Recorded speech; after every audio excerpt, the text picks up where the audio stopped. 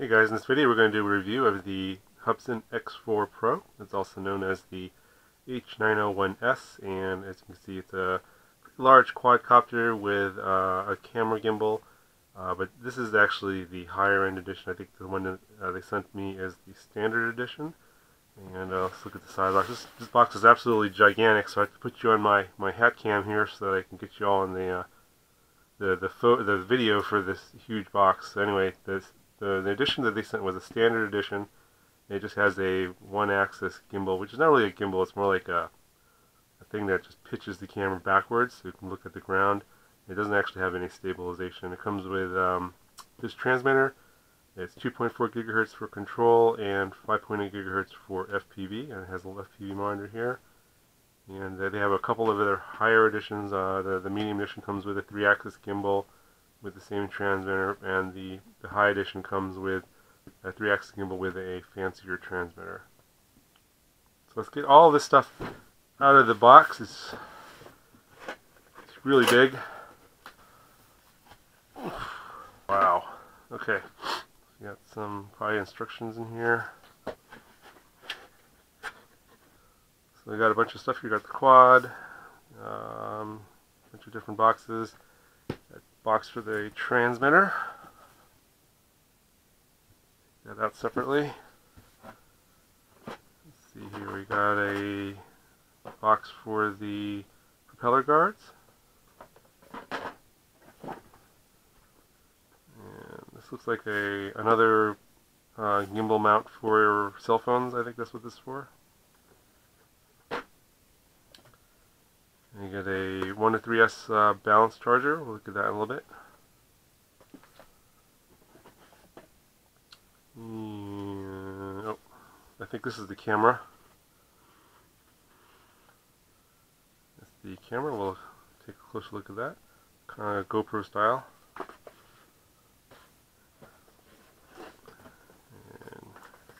Get some propellers, and here's the quad itself. And it looks like they put the battery in there. So let me get all this on the table and we'll look at each thing one by one using my better camera. Okay, so let's take a look at the stuff that came inside the package. Here's the looks like documentation. Let's see what we got here.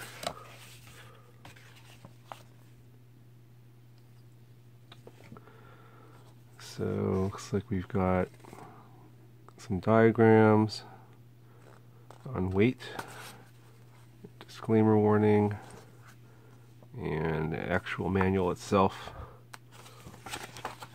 Let's take a quick look at it.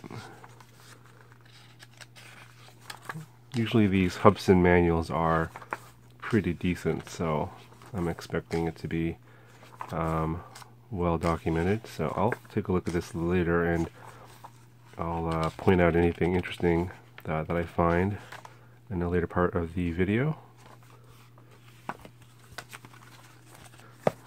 Okay, here's the box. Looks like we have propellers in here. And got some other stuff. We got looks like a width antenna. I think that's for the video transmitter on the quad. Got a prop removal tool, I think. Got a micro USB cable.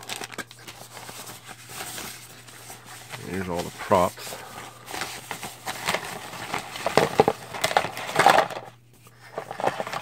So looks you get 2 sets of props. You get 8 total, and they're going to be labeled, as you can see here, A for counterclockwise, for the way you would lock them on the motor, and I'll cover that later. It doesn't say what size these are. Here's the camera. It's 1080p. And does it say how many frames per second it is? Doesn't say. It's got looks like a typical GoPro style wide angle lens.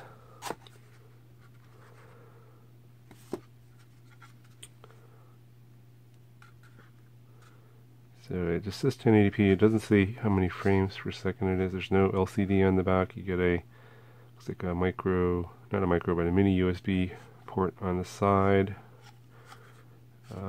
Micro SD card slot on top.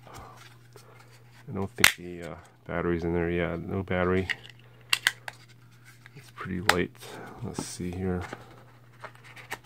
Here's the battery. 3.7 volts, 650 milliamp.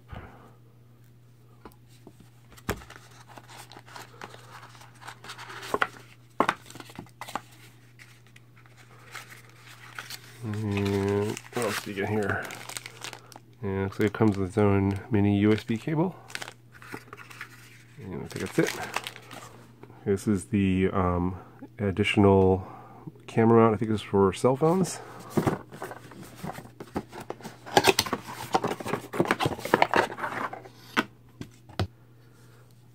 So, yeah, it looks like there's also a servo in there as well. You can hear that. So I guess you would mount your cell phone in here and mount this to the quad and use this to pivot down to take videos or photos with your cell phone.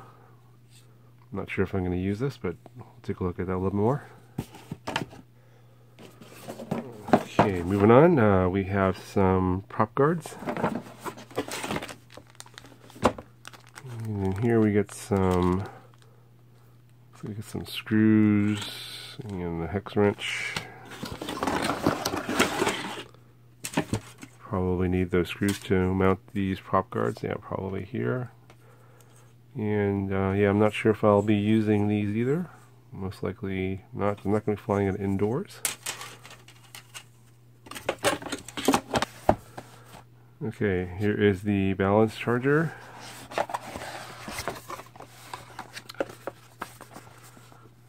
Get an instruction manual.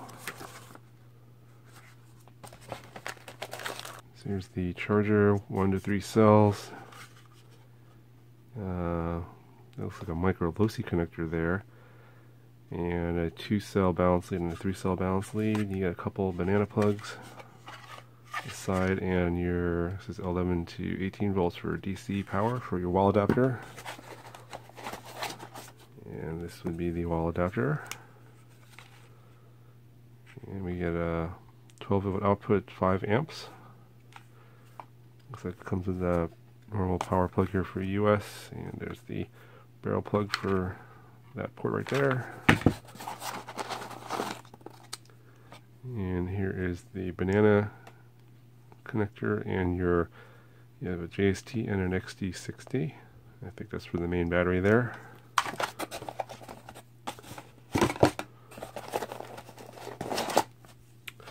And here is the actual plug itself that goes into the wall adapter, but it comes with this plug for the wall, which is not a US plug. I think this is either Europe or Asia, definitely not US. So I guess I won't be using this cable, but I've got plenty of these cables around for you come with like PC power supplies and computers, so not a big deal for me, but if you're buying this, you might want to double check, make sure that they're sending you the correct plug for your country. Alright, so this is the box for the transmitter and FPV monitor.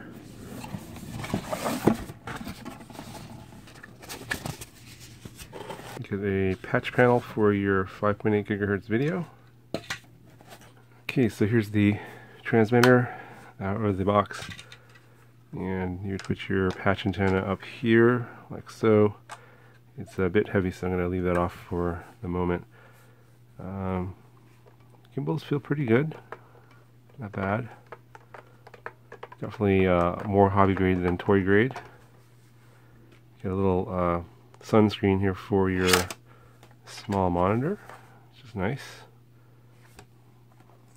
So there's a little plastic there. I'll take that off later. Get a little neck lanyard grip here for your neck strap. Get a bunch of buttons here, up, down, on, off. You get some trim buttons here. I think, let's see here.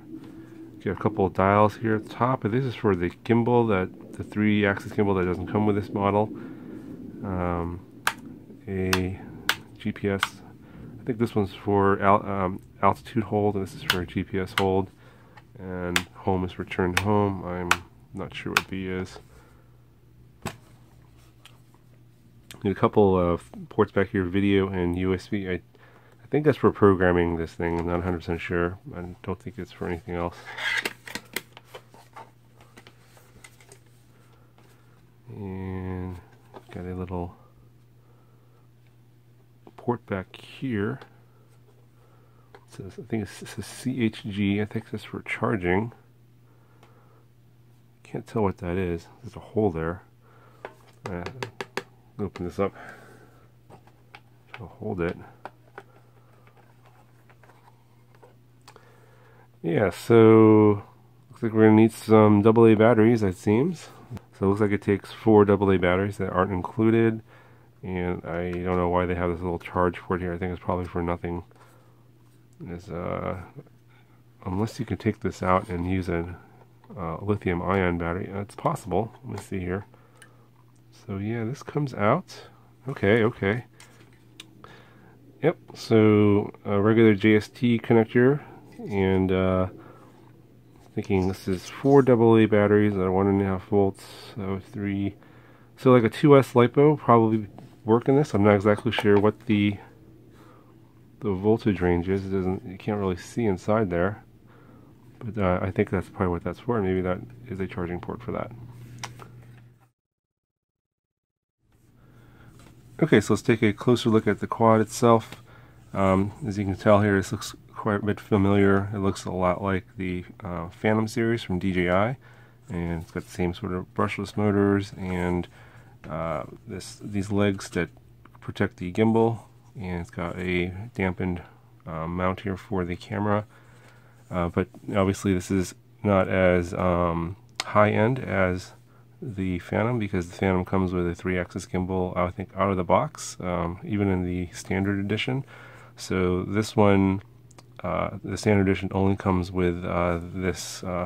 Basically, it's not really a gimbal. It's a little servo here that will allow you to pitch the camera down, but there's no stabilization other than these dampeners here that will dampen some vibration. But if you're flying this in windy conditions, where it's going to get tossed around a little bit here, you're going to see that in the video, and I'll demonstrate that when we fly this. You'll see the difference between this and, say, like the Mavic Pro, which I'll fly that at the same time, and you can see the difference in the video. The gimbal mount here is actually removable, and you can actually upgrade this to the 3-axis gimbal that the high-end edition comes with, or you could add your own 3-axis gimbal if you'd like. And I'll put a couple of 3-axis gimbals that are compatible with this in the description below if you guys want to check those out. They roughly range around $200 to $300 for a 3-axis gimbal that will fit this. And if you do get this and you like the quality of the flight and everything, and want to continue to get better video, I highly recommend upgrading to a 3-axis gimbal. You get this power cable here for the camera that plugs into the mini USB port, and that will send the video feed back up here into the craft and then out through this 5.8 gigahertz video transmitter and this antenna here that goes back to the screen on the transmitter, so you can see what's going on. And then you have one servo lead here that goes to this servo that powers the pitching of the camera here. There's also additional servo connectors here for if you have a 3-axis gimbal to control the other 2 axes if you desire. There's a power lead here, JST connector, and this is for a 3-axis gimbal because you're going to need that for the brushless motors. And it's most of the 3-axis gimbals will take a JST connector, so I'll just plug right in, no problem. So in the back here, I've already taken the battery out, and I'll show that here in a second. It uses a standard XD60 connector. the battery was pretty tight to get in there and pull it out. So it's not going to, once you get in there, it's not going to move around or jiggle around around it at all. And you can then close the back here with this door that has a little latch, and it should stay secure as long as the battery is all the way in. You got a set of LED lights under the motors here. There's 4 of them, and they're going to indicate some things like whether you need to do compass calibration, whether or not you have a GPS lock, etc. I'll go over some of those things a little bit later. Let's take a look at the battery now. So here's the battery that it comes with. It's pretty big. It's a 7,000 milliamp hour 3S battery, not a 4S battery. I think the Phantoms power off of a 4S battery, so it's a little bit unusual, but it should give some pretty good flight times. I think it's around 25 minutes, I believe that's what the specs say. And so this should take quite a bit of time to charge up. I believe it's a couple of hours. And they only give you 1 battery, and it comes with an XT60 with a balance lead. So I believe Gearbest does sell extra batteries if you're looking to get some more flight time. Okay, so I'm going to pop in the camera here, show you how to do that. It's pretty easy to do. Got a little thumb screw here in the front. Just loosen that up. And this pops off. You just stick your camera in here like so.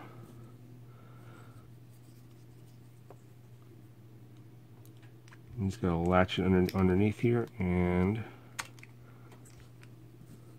put your thumb screw back in.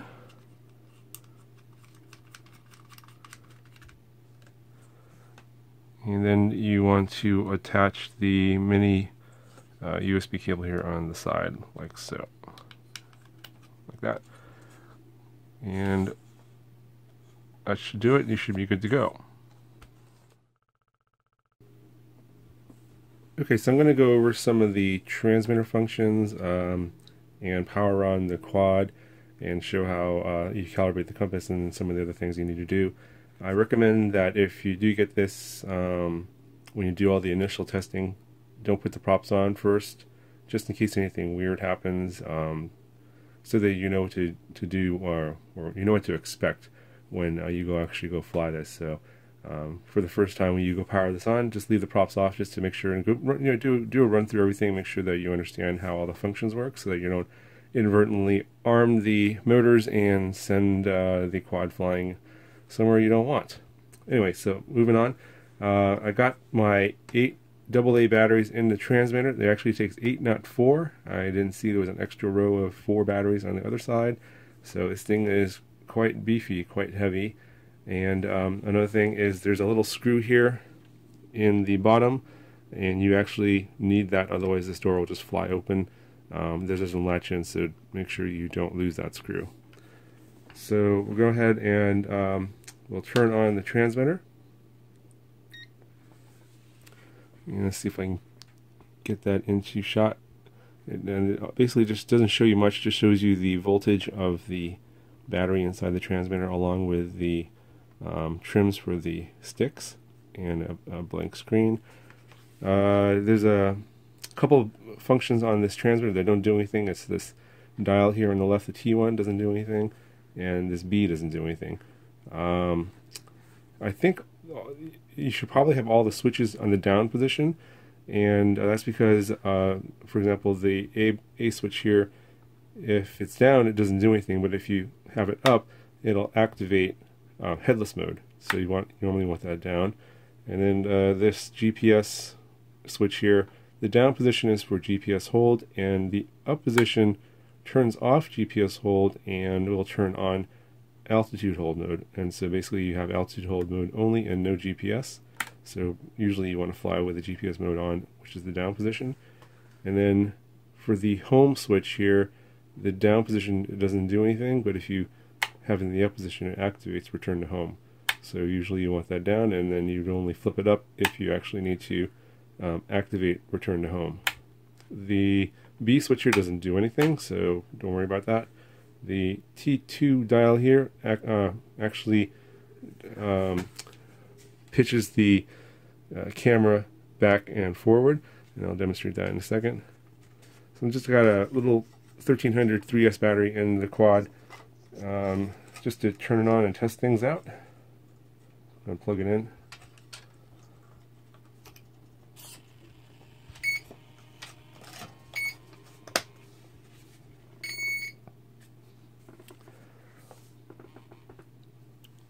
So it's going through its startup routine here, and it's saying check gyrus sensor, don't move the aircraft. And it's in manual mode right now. So it probably means that I was moving it around while it was powering on, so I need to actually power it down and power it back on again. Oh, actually, never mind. It passed that sensor test, and now it's asking me to do a compass calibration. So there's actually two that you need to do. You need to do one where it's level, and then you basically turn it twice, and then you have to turn it vertical with the nose down, and then turn it twice. So I'll show that here. So I got the quad like this, and then you're gonna turn it twice, and then it'll switch from compass 1 to compass 2 when it's done. So I'm going to rotate this.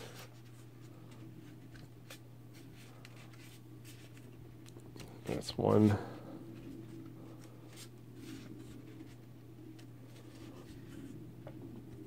That's 2. And then it turns green, and it's still flashing, and now it's asking for compass 2. So I have to turn it nose down and then rotate it twice around this axis. 1, that's 2, and then we get some yellow LEDs and white LEDs.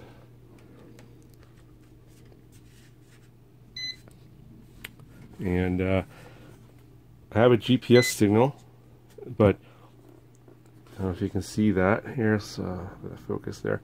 You can see my GPS coordinates here, but then if I put my hand over the top of the quad where the GPS antenna is, you get a GPS signal lost. So and when you get that, you get the transmitter beeps at you. And over here on the left side, you get some telemetry, get your compass heading, and some other numbers that I'm not exactly sure what those are at the moment. I think some of these are like your height and your distance. But if you don't want this clutter on your screen, you can. I believe you can hit the exit button or the up button here, and that will turn that off, and hit the up button again, and it'll bring it back on. And that voltage there is the voltage in the quad, and this voltage here over here is the voltage in the transmitter. That's the one on the right. Left is the quad, and the right is the transmitter. So right now you can see we're in altitude hold mode. And if we flip it up, we go into GPS hold mode. So actually had that one backwards from before, sorry about that. Normally you would want to be in GPS hold mode for that one, so have that one up. And then if you flip this switch up, this heading will turn red, indicating that we're in heading hold mode. Let's see here, turn that around. That'll turn red when you flip that switch. And then that's normal mode, or heading hold is off. Or headless mode.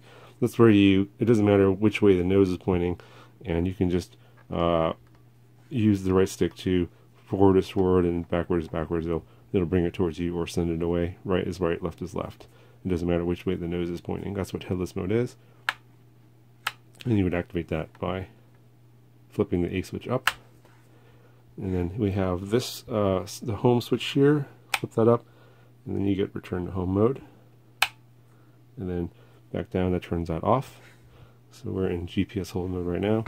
Let me go ahead and I'll turn the camera on so you can see the image that'll come through. It's turned off right now. You have to actually power the camera on the button in the front.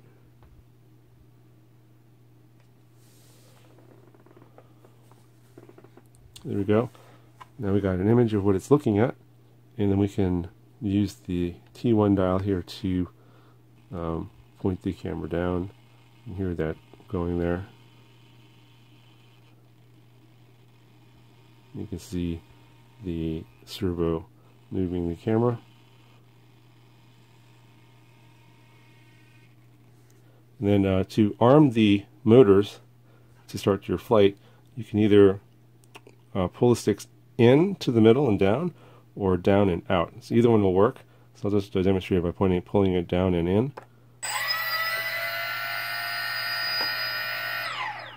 Then you use the same motion to disarm the motors. So that's all you need to do, and that pretty much will get you ready for your flight. You want to make sure you got a GPS lock, and then you have GPS hold mode active, so that you can basically hover the craft and it's not going to float around and drift around on you. So that's pretty much it for the unboxing and preliminary review of the Hubsan X4 Pro. I will have another video soon where we'll do a flight demo and we'll get some aerial video for you. I hope you guys like this video. Let me know if you have any questions in the comment section below. I'll try and address those in the next video, and I'll talk to you guys in the next one.